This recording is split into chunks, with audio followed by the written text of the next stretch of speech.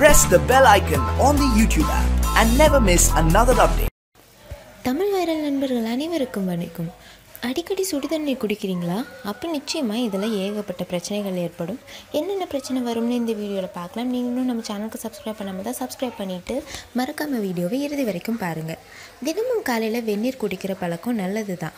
ஒரு கிளாஸ் தண்ணீரை அரை கிளாஸ் தண்ணீருக்கும் படி காய்ச்சி அதில் எலுமிச்சம்பழம் சேர்த்து குடித்தா உடல் பருமன் குறையும், சளித்தலை நீங்கும். வெந்நீருக்கு உடலில் உள்ள கொழுப்புகளை கரைக்கக்கூடிய சக்தி இருக்குது. எல்லாமே உண்மைதான்.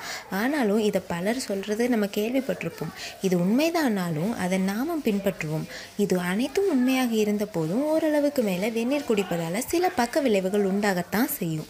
அப்படி அளவுக்கு அதிகமாக வெந்நீர் குடிக்கிறதால என்ன மாதிரியான பிரச்சனைகள் ஏற்படலாம்ங்கிறத பார்க்கலாம்.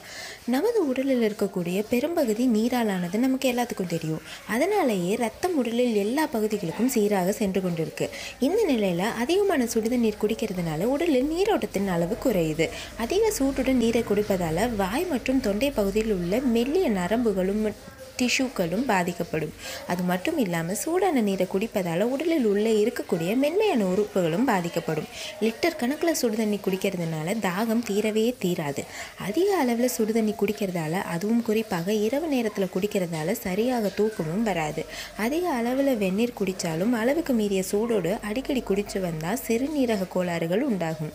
அது மட்டும் இல்லாமல் ரத்தத்தின் கன அளவு குறையும் வாய்ப்பும் இருக்குது. எப்போதும் வெந்நீர் குடித்து வர்றதுனால உடலில் உள்ள எலக்ட்ரோலைட் அளவு நீர்மப்படுத்தப்படுது. அதனால தண்ணீரை பொறுத்த வரைக்கும் எப்போதுமே அதிகமாக குளிர்ச்சியாகவோ அல்லது அதிக சூடாகவோ குடிக்கக்கூடாது. வெந்நீர் குடிப்பது உடம்புக்கு நல்லது தான். ஆனாலும் அது அளவோடு மிதமான சூட்டோடு குடிக்கிறத மறந்துடாதீங்க. இந்த வீடியோ உங்களுக்கு பயனுள்ளதாக இருக்கும் நம்புகிறேன். மறக்காமல் லைக் பண்ணுங்கள், கமெண்ட் பண்ணுங்கள், ஷேர் பண்ணுங்கள் அண்ட் நம்ம சேனலுக்கு சப்ஸ்கிரைப் பண்ணிவிடுங்க.